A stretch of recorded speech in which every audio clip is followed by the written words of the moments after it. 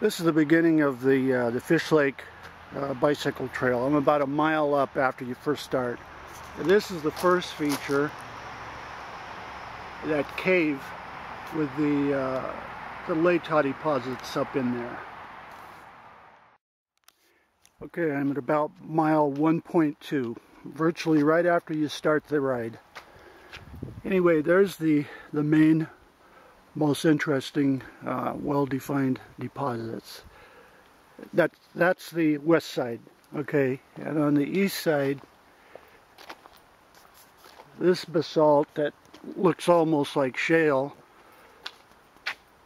wasn't that the leading edge of a flow, and it's folding over, and then all of that is exposed clay. But isn't this the leading edge of a huge flowing mass of basalt that was bulldozing this clay? Okay, now that I've found this fossil piece of leaf, and there's others down there, that means that had to have been solid and dry and hard when the lava poured over it. Otherwise it would have mixed it all up. Okay, I'm going to move on. But anyway, that means that is pretty much the same as Deep Creek Canyon. That the clay would have to have been dry and hardened for the lava to flow over it.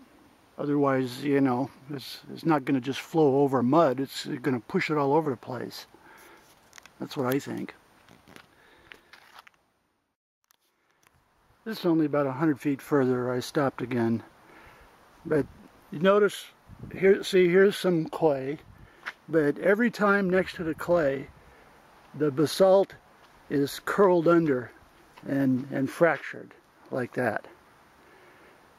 So, not being a geologist, my guess is that it was bulldozing or pushing the clay or something. I don't know. That's why I'm hoping some geologists will find this and weigh in, or come out here and do an analysis. There's mile marker 4, and there's some pillow zone. So does that mean that whole area there was a big lake? Is that why the floods washed away the basalt, because it was weak from clay deposits? I also wonder about that. This is still a mile marker 4. Anyway, what's that? A footprint? And what's that? I think that's probably a tree casting of a branch of... This is sort of the end, but it continues on paved like a mile and a half, and then you reach a fence that goes across the road. So if you go right here and then you jog left to Fish Lake, it's only about a mile and a half, and each side of the road has got a good wide bike lane on it. So the thing is, continue on to Fish Lake from here. Don't just stop here and turn around like everyone does. When you get here, Fish Lake is just barely over there. It's just a few hundred yards further.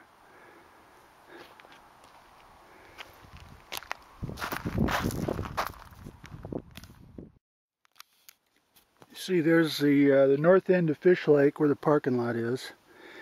And there's this strange outcropping of unusual rock. So I'm just taking this video for reference. I'll take some pictures. There's the Fish Lake parking lot for those who haven't seen it. That dog there is, something happened to him. He's spooked or something. Maybe he's been abused. But he monitors the coming and going from the parking lot. Just a couple miles before you get to Cheney, and there's this outcropping of Latah formation. But anyway, that thing right there, dead center, that's a tree casting. Okay, so this clay, that's not the bottom of a lake or a swamp that the basalt covered up. That tree casting proves that this deposit was just land, like forest or something. Anyway, I'll take a picture of that tree casting so that it's more lit up. So I guess if the basalt flowed across just plain old land, you know, soil, forest floor, whatever, then I guess it's red, more reddish like that is, as opposed to the white, like the clay deposits. I think I read that these are actually Mount St. Helens deposits from way back. I'm not sure. I think I read it. I just can't remember. But these obviously aren't flood deposits. Those are modern day deposits within the last few thousand years from the volcanoes. And this I forgot. This is about a mile and a half before Cheney.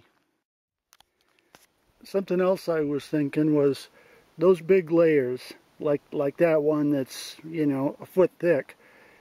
Wouldn't that mean that that same layer could also be located in towards town, or virtually anywhere that there's a road cut? Wouldn't that same layer have to be there, even, you know, 50 miles away? Okay, now that thing, it seems like it might be a pipe, but I don't think it is. I think it's coming from the basalt, and that it just simply washed out that area that makes it look like it's coming from a hole. I could be wrong, but that's my guess.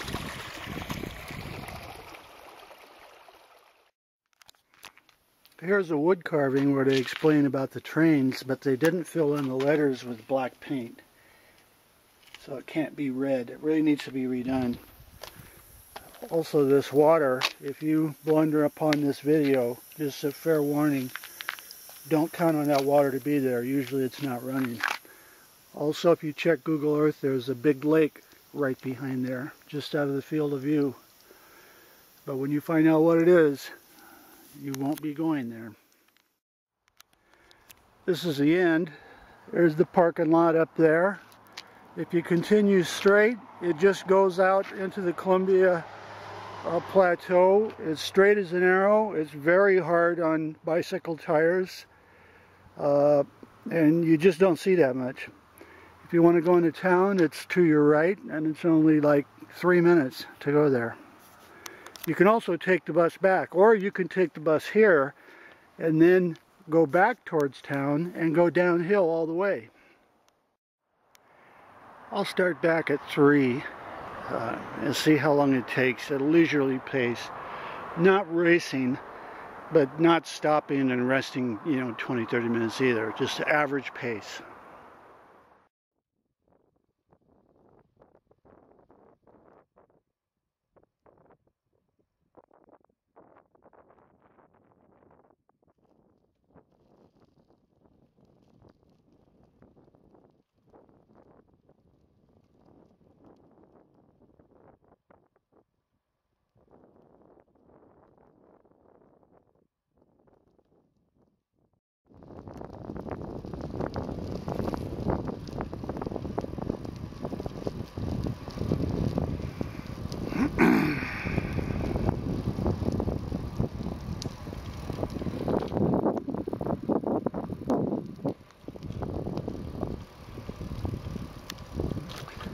So now I'm going to get on the road and take the road.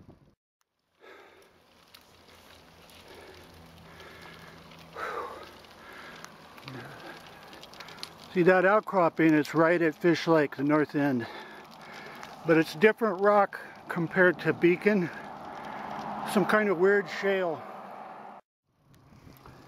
It's coming up on 4 o'clock, so going from Cheney to Spokane would take an average couple of average age and pretty good health, you know, maybe an hour and 15 minutes.